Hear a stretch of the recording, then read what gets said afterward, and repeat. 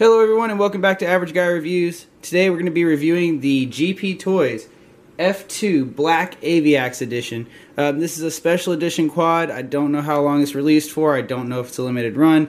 It just says special edition everywhere I've seen it. Now I picked this one up because of the modifications I was making on the H2O Aviax. I wanted to have something as a backup. I really liked the way that thing flew, so I picked this one up. I really thought it was going to be the same, but there's quite a few differences with it. First, it comes with a camera. It's a 2 megapixel camera, and it is just about as good as the Syma X8C. Go ahead and take a look at this video real quick.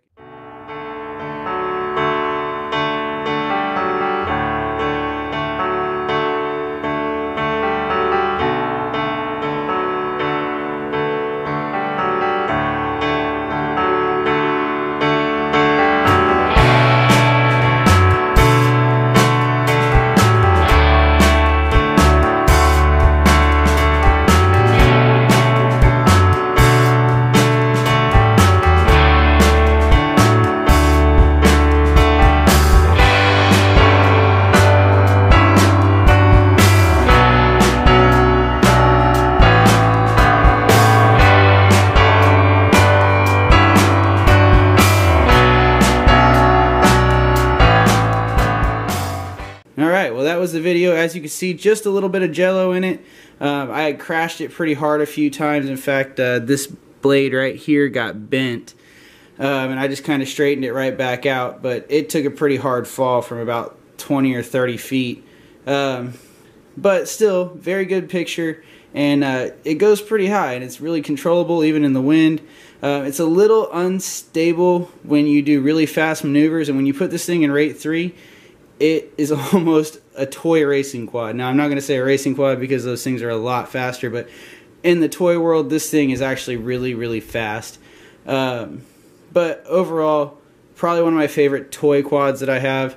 Let's go ahead and jump into what comes in the box. First thing you're going to pull out of there, and I love this about this quad, is 2 batteries. You get 2 650 milliamp, 3.7 volt, 25C lithium polymer batteries. So each one of these is good for about 10 to 12 minutes of flight time with no camera, 8 to 10 minutes with recording, but that gives you 20 minutes in the air, and you're talking about a 45-minute charge time if you charge them by themselves. Also, when you get it in the box, there's going to be no propellers on it, but you will have 8 propellers that come in the box, so 1 complete set and 1 extra set of 4. What you're going to have in the prop shaft when you pull it out of the box is this cotter pin. I don't know if you can see that there, but hold on to this cotter pin. Now, everybody thinks that you just go ahead and put the cotter pin on the prop, and that's what holds it on there. Don't do that. The cotter pins are really cheap and flimsy, and they'll fall out. There's screws in the bag that go into that hole that the cotter pin's in. Go ahead and put those screws in with the supplied screwdriver. It is a magnetic tip screwdriver, and it is not very hard to get those screws in, and they do hold the props on a lot better, especially in a crash.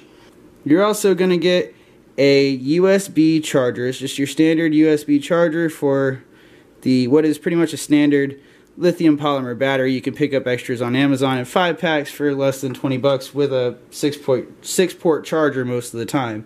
Last thing you're going to get in the box short of the controller is going to be a micro SD to USB conversion. So this thing right here pulls off, and you stick your micro SD card right there in the back. The last thing you're going to get in the box, just like the Syma X11, is a Xbox 360 style controller.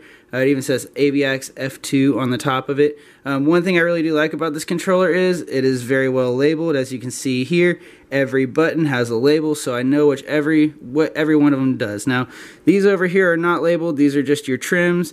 Up, down, well, that'd be forward, backward, side to side. And then this middle button here controls your lights. The lights on the underside of the quad are able to be turned off if you want to save that battery life. I fly using the lights, so mine are always on. Power button here, and indicator lights to let you know if you are taking a photo or a video. It also has headless mode and auto return. Auto return doesn't really work real well. It's one of those toy quad features. It's really a novelty. Don't trust it. Try not to use it. And then headless mode does work pretty well. I never fly in headless mode, so that's not going to be in the flight video. But up here you have two bumpers. One controls your flips, so just press that and then indicate on this stick which direction you'd like it to flip, and press this to change your speeds. You have 3 rates of speed: low, medium, and high. The controller takes 4 AAA batteries, and I've noticed that it's really good for about that 250 to 300 foot mark. I really wouldn't push it past that. If you do push it past that, it does do an auto shutdown and it just falls out of the sky. Now, it is a tough quad. It's taken quite a few crashes. I've probably flown this thing close to 15 to 20 times, but let's go ahead and take a closer look at the quad here. Now, this thing here is just a very solid quadcopter. Size-wise, it's on par, maybe a little bit bigger than the Syma X5C. It's definitely a lot faster than the Syma X5C, and I think it has a higher climb rate than the X5C. But as we flip it around, we'll see there is nothing but a lot of similarities when it comes to this and the X5C. So, camera right here. One nice thing about the camera is it is adjustable, so you can tilt it down or up if you'd like to fly with it up. I always tend to fly with it up. If you tilt it down, you really just spend the whole time looking at the ground. It plugs in here just like the Symas do, and the battery compartment just like the Symas, and the H2O Aviax just slides back and lifts up. Now with the camera on, it doesn't really lift up that high. It kind of stops right here, which makes getting batteries in a little bit complicated, but still possible. No on or off switch, so as soon as you plug the batteries in, the quad turns on, the lights light up. You have red in the front, green in the back, backwards as always, and there is no need to arm the quadcopter. It is ready to go as soon as you bind it. So as soon as you turn the controller on, if you press up on the throttle, the quadcopter will take off. Alright, so I went ahead and plugged it into you. I'm going to show you a couple of things real quick about this. As you can see, nice and bright LED lights there on the bottom. There's 200 watts of light hitting this thing on either side, so as you can see, you can still see them. To bind the quadcopter, like I said, simply turn it on and it binds up right away. Lights stop flashing, and if you hit the throttle up, the propellers will start to spin. Now, to adjust the gyros on it or calibrate the gyros, we're just going to pull these sticks down and to the outside.